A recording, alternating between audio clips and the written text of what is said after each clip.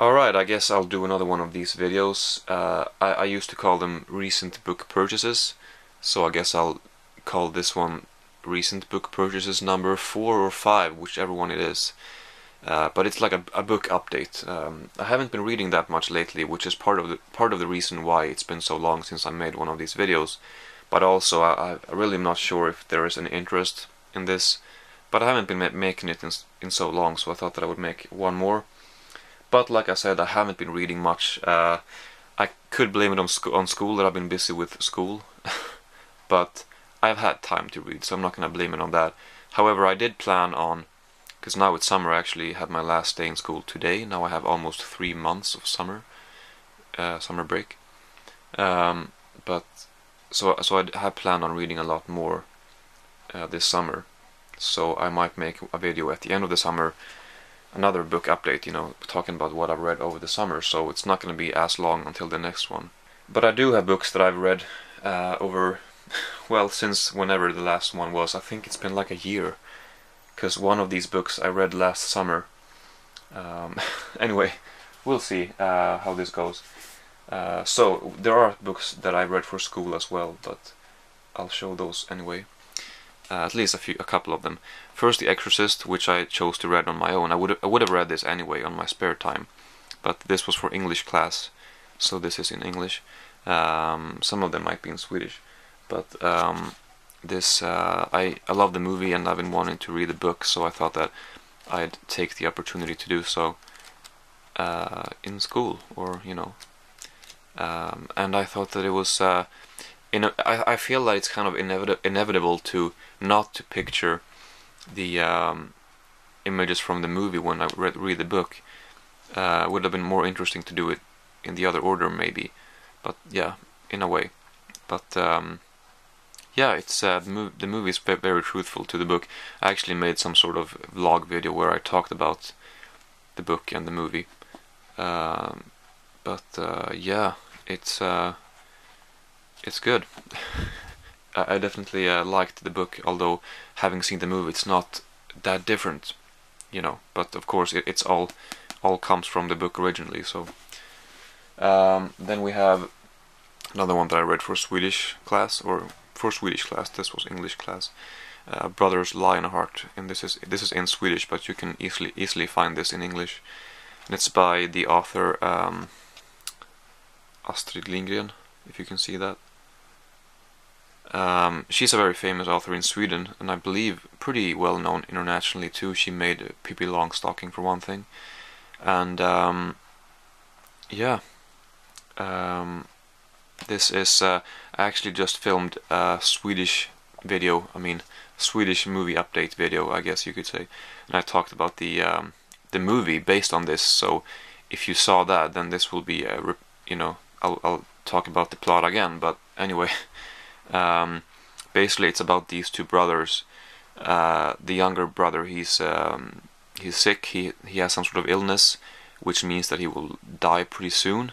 So it starts off pretty. It's a kind of a downer in the beginning, you could say, and then it gets even worse because there's a fire that breaks out, or a fire is, started in their building, in their apartment building where they live. So the older brother, who cares very much for his younger brother, he takes him in his arms because he can't walk, and he jumps out of the window, which results in the brother dying, the older brother dying, and he goes to this afterlife, and in a world called Nangiala, and eventually the little brother dies too, and he goes there to join him. And it's about good and evil. There's a dragon here on the cover. The dragon in the movie is not as cool as this dragon, to say the least. I think they would be a cool idea to remake this with a bigger budget, maybe rated R even, but I don't think that's gonna happen. Actually, the rated R part is not gonna happen. But actually, I did read that there was a project of making this again. Don't know if it's actually been made or if it's just in the very early works, and it might fall apart. Who knows? But yeah, and it's about the love between brotherly love, or the love between the brothers, which is very clear, and that is what the author also, the inspiration to why she wrote it. I did not really, I don't I don't really care for it, to be honest. Well, I'm gonna take that back. I did mention this when we talked about it in school. I love the ending. It binds the story together very well. But I'm not a fan of the language. It is a children's book, which I could have mentioned earlier. But so the language is definitely directed towards children. The writer, she writes intentionally so that children are supposed to be able to understand better and sympathize more easier with the characters and stuff. So, but it's not bad. But you know, then we have something vastly different, which I have shown you in I got this for Christmas, so I showed you that in the Christmas video actually, but finished this a while back. It's pretty heavy, called Swedish Death Metal by Daniel Ekeroth, which is he's a Swedish guy, but he wrote this in English. And it's about it sort of chronicles the Swedish underground extreme music scene from the beginning, from the punk era up to the death metal era. The death metal era. The movie is about the death metal scene, of course, but he has to start with the roots. So he talks about that for a while before he gets into the death metal, and he only talks about the years. I don't know if it says so here, but pretty much the mainly the first wave, maybe the second too, but from 1980 something to 1994 maybe, that's where he stops. I'm not entirely sure when he stops, but somewhere around there. And yeah, he's not the best writer. I mean, he writes good stuff, but his language is not, he's not a professional writer. So I mean, but it's still a lot of fun to read. And as you can see here, there are a lot of pictures too.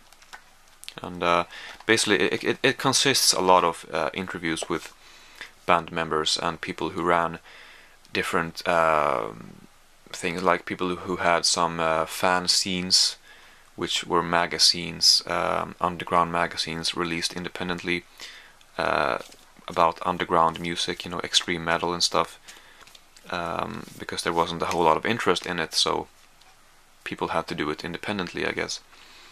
But yeah, then it's about the people. They sort of the people that are being interviewed, mainly band members, but also people, like I said, who had fan scenes. Some members had fan scenes too, so some of them had both. But also like a guy who had like a recording studio maybe, and a guy various people who are connected to the scene somehow. They recall events and how things were back then. And if you're interested in Swedish death metal or death metal in general, either if you already know a lot about this or if you don't know anything about it, I think it could be a fun read either way. I found out about a lot of bands. I haven't had the time yet to listen to all of them. I intended to, but I never ended up doing so. But anyway, this one I also got for Christmas, and it is The Stranger by Albert Camus. And I don't know what to say about this. It's existentialism, which I've not really ventured into before. I feel like it's fairly complicated stuff, pretty deep stuff. Is good. I definitely liked it. I don't know if I can interpret it altogether, but I feel like it changes. It has sort of two parts. Yeah, you can see here, first part, and then after the first part it changes fairly dramatically. The language is very minimalistic or so, whatever. In the first part reminded me of Hemingway, and then in the second part it rather reminded me of Kafka. The sentences are a lot more complicated, and things just get more complicated, and it ends with some fairly complex philosophy, at least to me. So definitely a book that could be worth reading again someday. So I can't say more about it right now, but it's very interesting and I did like it. Speaking of Kafka, we have 3 books here. I'll just show them all at once. No, sorry, not 3, 2. And it is they're released by the Swedish label Bakhåll, and they've done a very good job releasing. I don't know exactly how many, but I believe somewhere between 15 and 20 of volumes. They look exactly like this, and I have another 2 of these in my bookshelf. So got 2 more here. These are mainly shorts. Let's see here. This is this one contains a hunger artist is what it's called, but there are so much more than a hunger artist, because if you see the sort of index or table of contents or whatever here, and this is the hunger artist starts at page 208 and ends, well, I don't know, it's not many pages, so I don't, let's have a look here. The book is called A Hunger Artist, but it starts here and ends there. Does it? Well, it says 4 histories. 4 stories, I mean. Yeah, okay, here. No. Yes. 2 here or something. Anyway, so there are a lot of other stuff too. Just a bunch of short stories that Kafka wrote. But this one, I believe this one mainly contains stuff that he didn't really finish. Yeah, we can see here just says text from 1920, 1921, 22. There's a whole lot of stuff. Like I can show you some examples. Hopefully I'll find some examples. Because a lot of the stuff he wrote he didn't finish. Yeah, here you can just see, just says text from 1922, and most of them don't have titles. So this is one, and then there's a gap here. This is one, and here this is one, and then it just says, you know, that he stopped writing it. You know, cancelled, abrupt. I don't know the word. I should know, but I don't.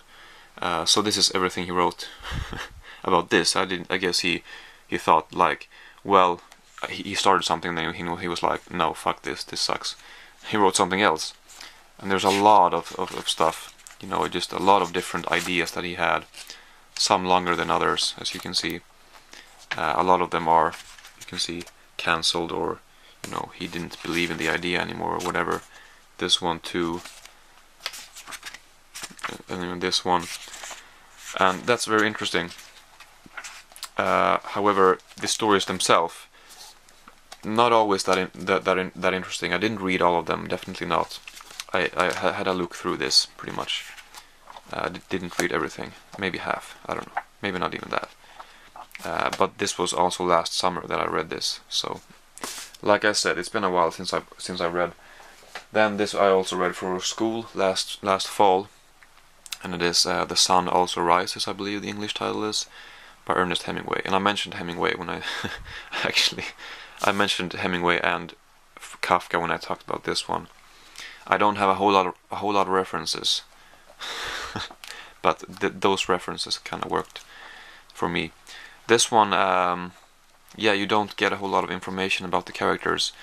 You have to read between the lines a lot, which is a very characteristic feature or whatever with Hemingway. And shitloads of dialogue. Pretty much 2/3, I think, of the book is purely dialogue, and you sort of need to figure out what's going on through the dialogue, even though it's not mentioned directly. So, but I like it. I mean, I don't know. I don't have a whole lot to say about it, but at some parts I really was bothered by the language, by his way of writing, because I didn't really enjoy it that much.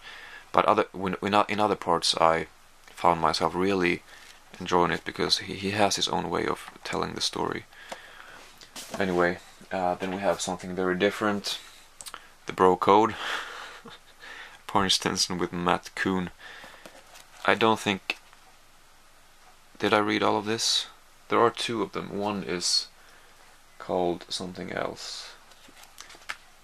I believe I read all of this actually. The other one...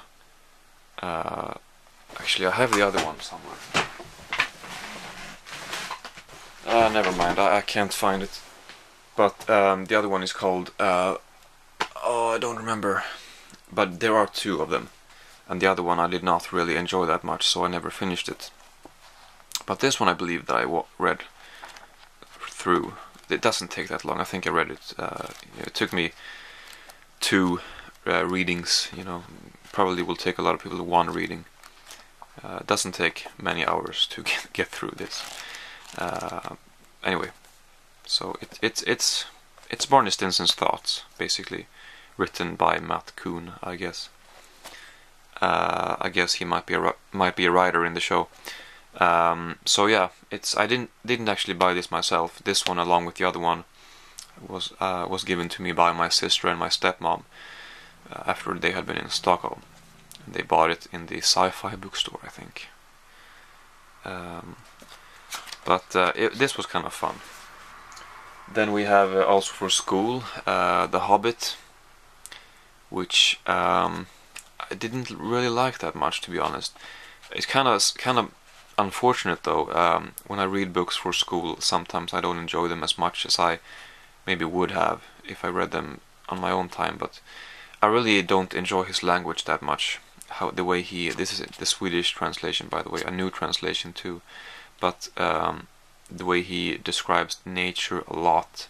I mean, I know that's common for fantasy, but I can't really get into it that much. Some of the stuff I kind of liked, but most of it I was struggling to get through. So, unfortunately, I can't say I liked it.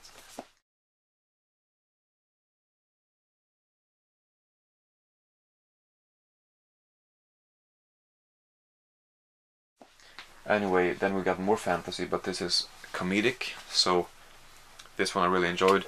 This one I read last summer. The Light Fantastic by Terry Pratchett. I did an unboxing video. This is the number 2 of the Discworld series. And I did an unboxing video some months ago where I unboxed another three Discworld books. And I have actually not even read one of them yet. But I have started with one of them now. So I am reading another one. But this one is, yeah, it's not as good as the first one. This one follows the first novel, it picks up where the first one started, whereas a lot of other ones, they're completely different stories. So you can read them in any order, pretty much. Although you might gain some stuff from reading them in chronological order. But yeah, a lot of fun, definitely. If you haven't read it, it takes place on a disc world, a flat world. The way we perceived, the way we thought the world was way back. This world is it's resting on the backs of 4 elephants, maybe four or 2 elephants. And the elephants are standing on a giant turtle floating in space with a destination in mind, but nobody knows it. So yeah, it's I mean, humor all the way, all over this, but of course, obviously, it's very fantasy, sci-fi-ish too. Then we got the last one, which is I must have read this way back. Anyway, Simpsons comics. This one is the Royale one. I have another one which I've had forever too, but I haven't finished it yet for some reason. But yeah, just a bunch of Simpsons stories. I have a whole bunch of these. 1, 2, 3, 4, 5, 6, 7, 8, 9, 10, 11, 12, 13. About 15. And they're a lot of fun, but I haven't, yeah, I have to get into them again. I have to get back into reading these, because I haven't been enjoying the last one that I got too much. But anyway, so that's another book update.